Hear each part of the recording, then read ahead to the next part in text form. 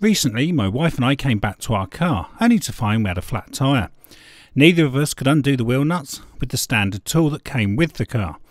We can only think the garage that changed the tyres last might have used a powerful air impact wrench to tighten the bolts back on. I started searching the net to see if there might be a compact solution to this problem, which can also be easily stored in the car. I found something called a PowerHand 650, which looked perfect and could be had for around £50. I noticed that this tool also seemed to be sold under the laser name as model number 5621. And here's such an example. So I needed to know if this tool was just a gimmick or if it really could get you out of trouble at the side of the road in an emergency. I decided I would take an old Peugeot 106 that was being scrapped and over tighten 7 of the 8 bolts and see if this tool could undo all of them. So, wheel 1, bolt 1, standard 85 Newton meters. This one. Bolt 2 is 85 Newton meters plus blue thread lock. Bolt 3 is 85 Newton meters plus red thread lock. Bolt 4 is 85 Newton meters plus JB weld. Wheel 2 is bolt 5 is over torqued to 170 Newton meters. Bolt 6 is maximum air impact plus blue.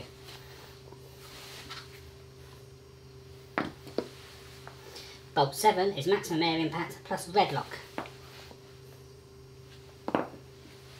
Bolt 8 is maximum air impact plus JB weld.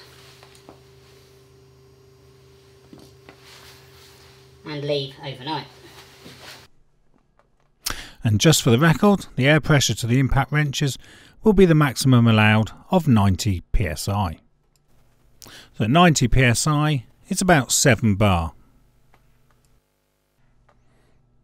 To make sure the bolts will be locked up as tight as possible, I've used a strong degreaser and wire brush to clean the bolt holes and then the bolts themselves.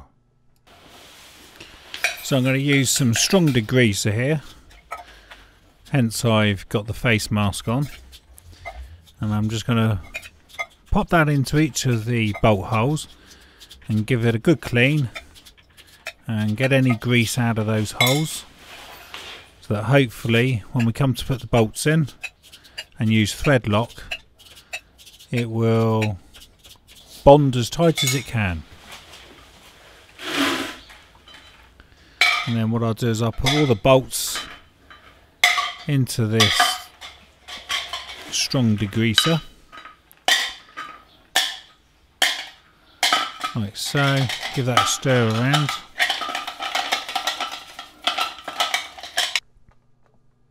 Just need to number the 8 bolt holes and dry them using compressed air. So I'm going to use a white permanent marker here. I've given the wheels a little clean so the paint adheres okay. So we've got the 1, 2, 3, 4, 5, 6, 7 and 8.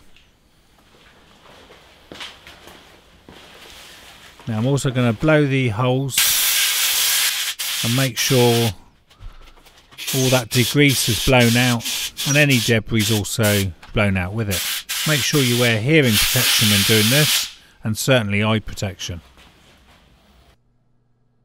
So now to putting the wheels back on and tightening the 8 wheel bolts. So we'll start with the front wheel, and we're going to do all these bolts to 85 Newton meters, but we will be using thread lock and JB weld on 3 of them.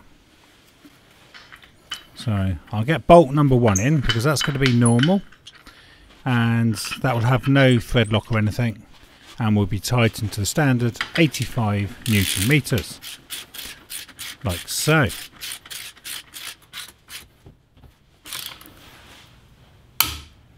And there's our click.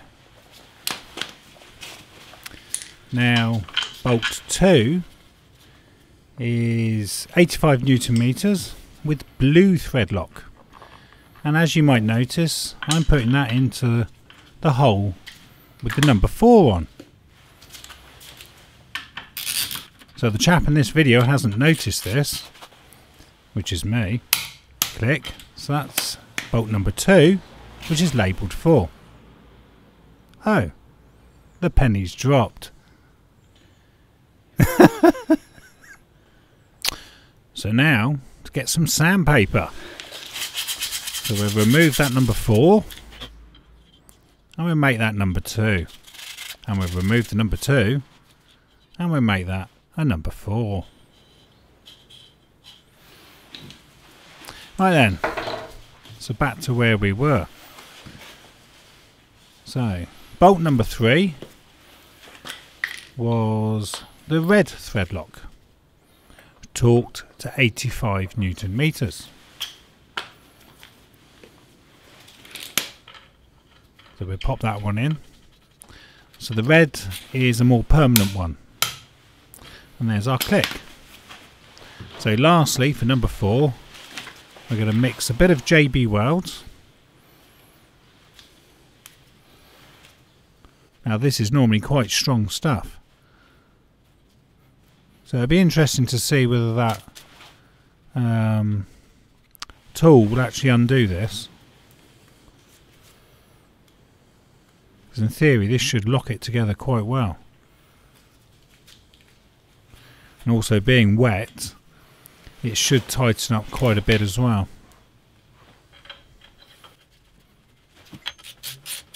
So we'll tighten that now to 85 Newton meters.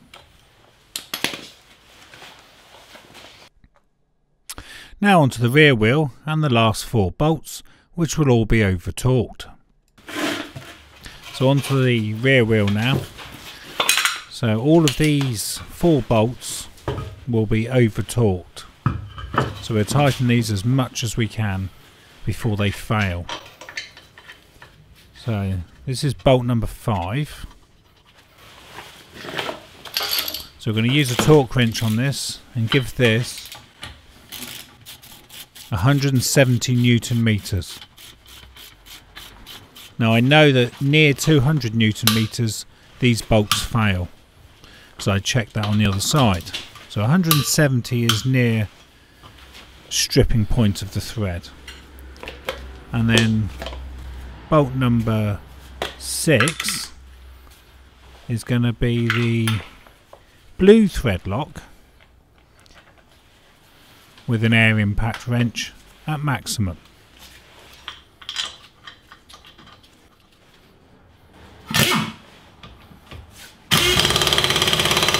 So we give that a good drive. That's number 6. Now we're going to swap over to the other impact wrench. Both of those guns are pretty powerful. And we're going to use the red on this one now.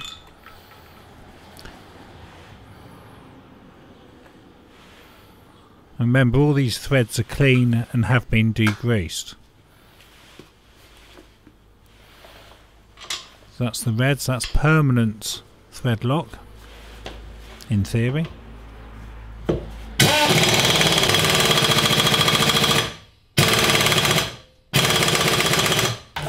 sure it's really on there tight.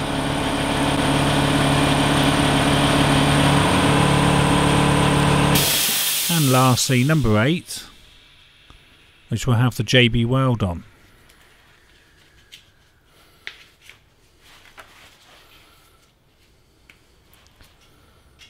So those threads are pretty much covered.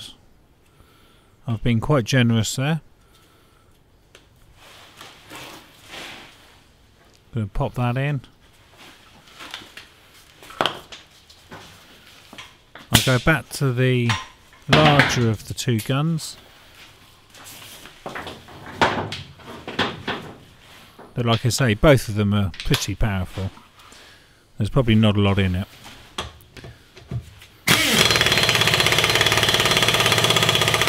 So this thread does seem to keep going a bit, so it might be on the edge of stripping.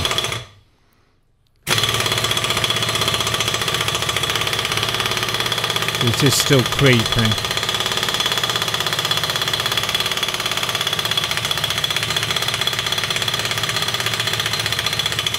So I would say that was pretty tight. 24 hours later.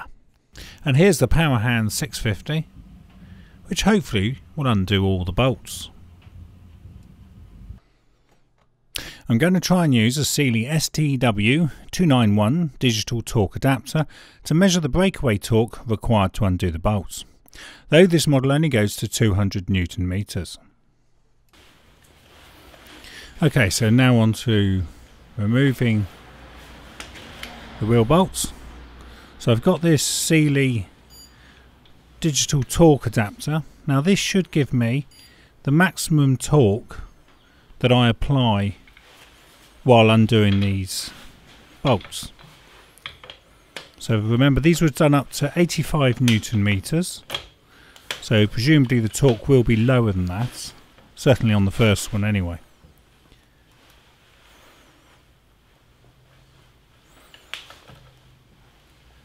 And there she goes. So that was the first one that had nothing on it, it was just dry thread. And the breakaway torque there was 61.1 Newton meters.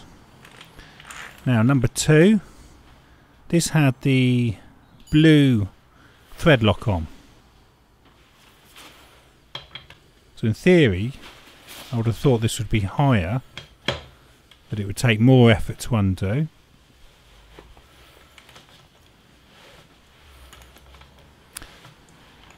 So there we are.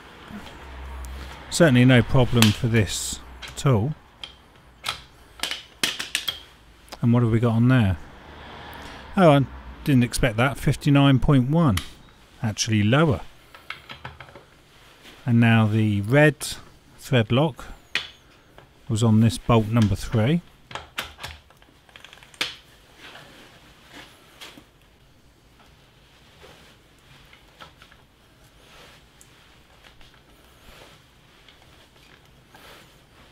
So I know what we'll have on this one.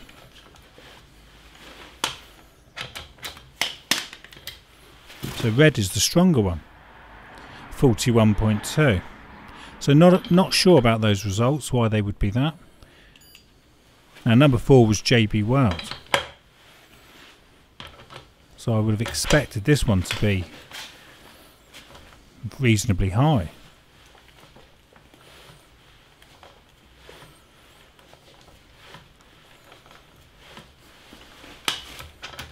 And what have we got on this? 50.9. Results for wheel 1. Bolt 1 was 61.1 Newton meters breakaway. Bolt 2 was 59.1. Bolt 3 was 41.2. And bolt 4 was 50.9. The PowerHand 650 successfully undid all the bolts with no trouble at all. Okay, so moving on to the rear wheel. Now, these were all seriously over torqued. So I'm setting up the Sealey there to see what we get on here. So this was bolt 5, which was over torqued to 170 Newton meters. Now I need to put the handbrake on here. I thought the wheel would have stayed still, but it doesn't.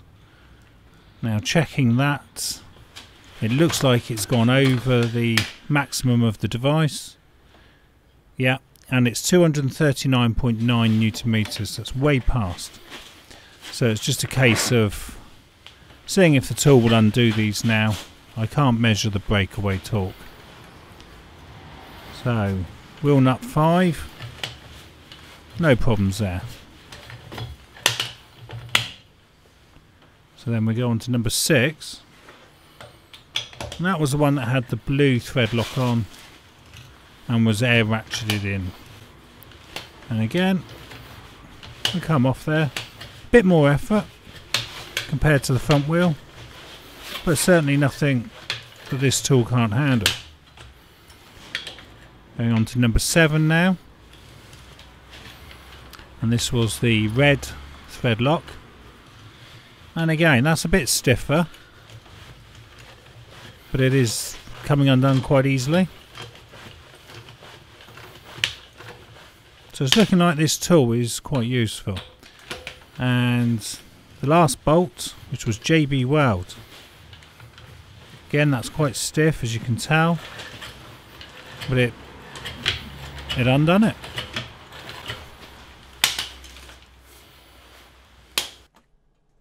Results for wheel 2. Bolt 5 was over 239.9 Newton meters breakaway torque. Bolts 6, 7 and 8 were all well over 200 Newton meters. Again, the PowerHand 650 successfully undid all the bolts, so I'd conclude this tool really could help you out in an emergency. Certainly might be better than a standard wheel brace. When tightening the wheel bolts back up, you shouldn't use the reflex bar against the ground like you did when undoing the bolts, as there is a serious risk of stripping the bolt threads. Instead, just use the wrench like a conventional ratchet, as shown. So if you were at the side of the road and you need to tighten the wheel nuts back up, you would use it like this as a standard ratchet. So you'd keep both the bars together and do it purely by hand effort only. And then when you got back, you could torque those using a proper torque wrench. But you wouldn't use the reaction bar when doing this, because you'll over tighten it. To give an idea how easy it would be to over tighten the bolts if you use the reflex bar, I will set the torque meter to beep at 200 Newton meters, bearing in mind the correct torque is only 85 Newton meters. So the wheel nuts are already quite tight by hand, so let's just see how little effort is required now. Beep. And that's 200 Newton meters now that wheel nut's done up to. Way past what it should be. That's on the edge of stripping the thread. Try again. You should be able to just hear the beep as it hits 200 Newton meters.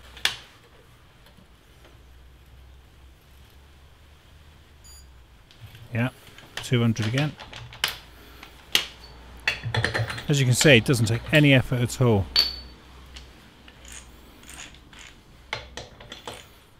So you can't use that reflex bar.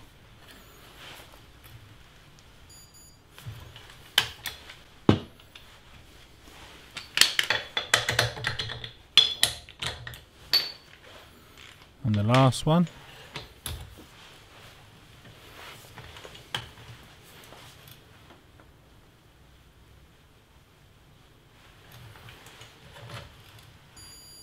Yeah, there's the beep. So those are now all done up to 200 Newton meters. I will now confirm with a standard torque wrench that the PowerHand 650 really did over torque those bolts that easily. So I'm just going to set the torque wrench to 200 Newton meters. So we should get an immediate click as soon as we apply any pressure. Yep. So that's 200.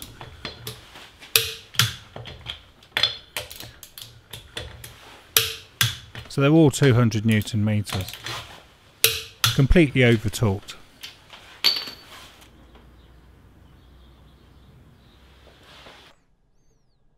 Just out of interest, how easy would it be to undo those bolts with a standard 16-inch breaker bar, which is only 3 inches shorter than the PowerHand 650 itself?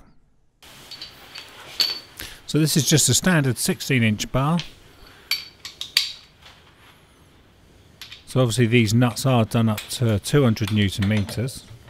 But let's just see how easy it would be to actually undo them.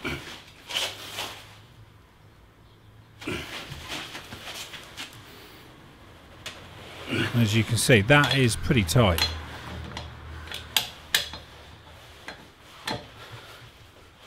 That one's going to be a bit harder because the camera's in the way. So really I need to be on the other side. So I'm trying to stay out of the way of the camera so that you can actually view what I'm doing.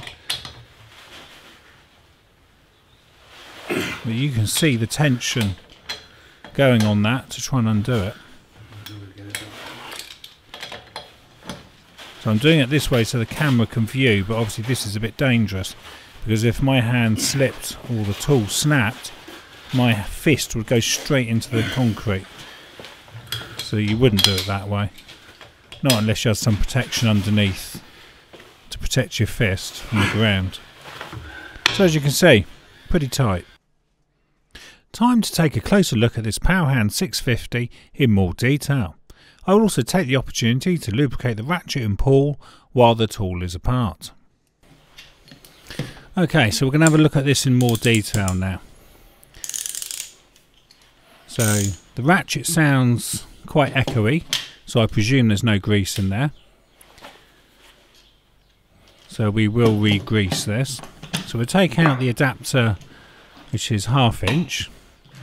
Now note the position of the lever, because if you put that in back to front, the ratchet will work the wrong way round. So anyway, so we need to take out 4 split roll pins, so we can remove the reaction bar and the handle. So those should then just slide off,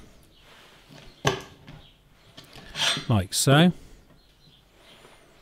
Try and make sure you note the position of everything. And then the rest of the mechanism is held together with 2 large external circlips and 2 small circlips. So looking at the mechanism again, you can see how it levers up on that lever bar there, which is connected to the ratchet. Okay, so let's now take this apart.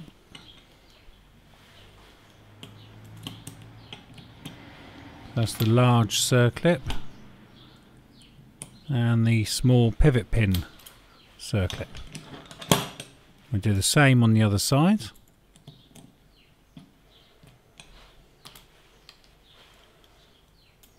And the large one.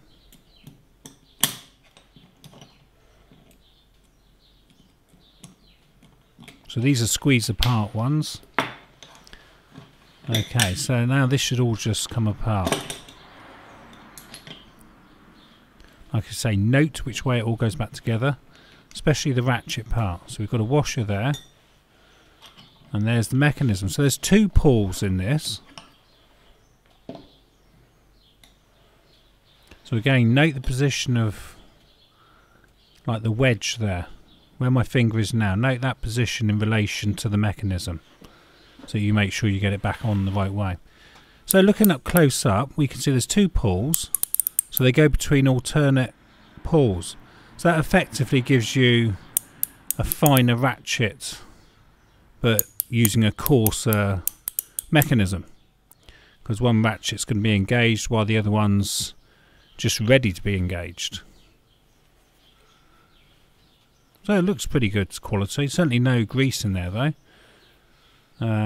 Some surface rust has developed. I won't actually remove that part from it, because obviously if the little spring shoots off, and you never know if there's a little ball bearing on the end as well, and I'll never find that in the garage. So I'm going to use Super Lube. Now I understand Snap-on use Super Lube, so if it's good enough for their ratchets, I presume it's going to be good enough for this. And you don't actually need too much. This is actually a case of less is more, because you don't want to pack it, which would then prevent the pawls from actually seating correctly against the ratcheting mechanism. So it does need to be just a small amount, just to do the job. So I'm going to carefully try and pull that outwards so I can get the grease in towards the middle of the mechanism without actually removing the mechanism. And then I'll push that down and do the same again on the other side, being very careful that those don't spring off.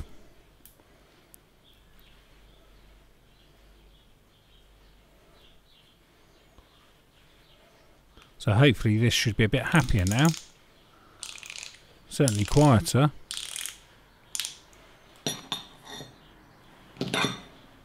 I'm never quite sure why the manufacturers seem to completely forget about grease. I mean, I know they shouldn't be over greased, but you'd think they'd put something in there. So okay, so we'll put the sealing washer, as it were, back on.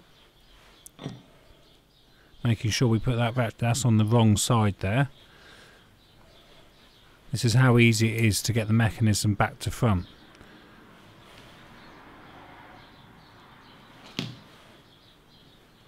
I'm just going to put a little bit of grease on all the parts that actually move together. Yeah, I think I've realised now that should be on the other side.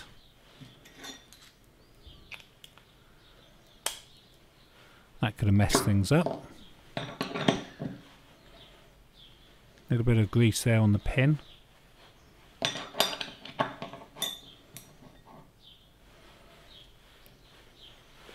And we'll pop a bit on here. So this is the pin that actually operates the lever. But it's almost like using a crowbar and levering it up to force the wheel nut undone. A little bit on my hands there, that should be enough. I'm just going to check that is working the correct way. So as I pull it up, it locks, which it is. So I can now put the Circlips back on.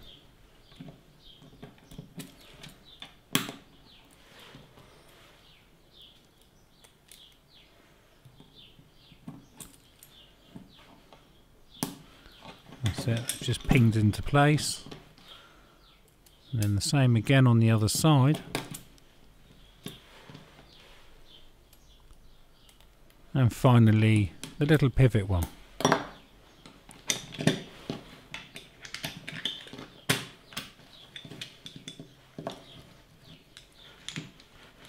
Well, that's a lot quieter, and hopefully it won't rust. I mean, the thing with these is they tend to sit in your car and never get used. But the one time you do need it in an emergency, you don't want it all rusted up. So hopefully this will increase the life of it and make it more usable. So we'll just put those split pins back in.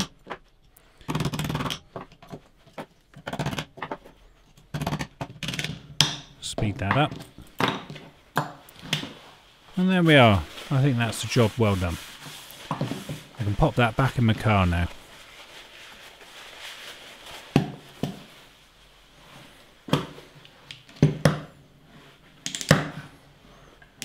Just confirm it's definitely working the right way. And it all looks good.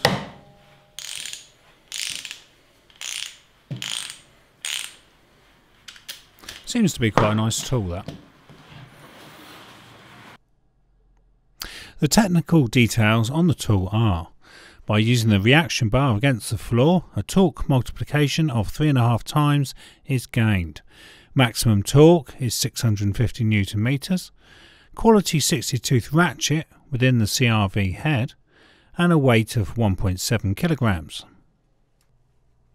Thank you for watching, and hope this helped other home mechanics out.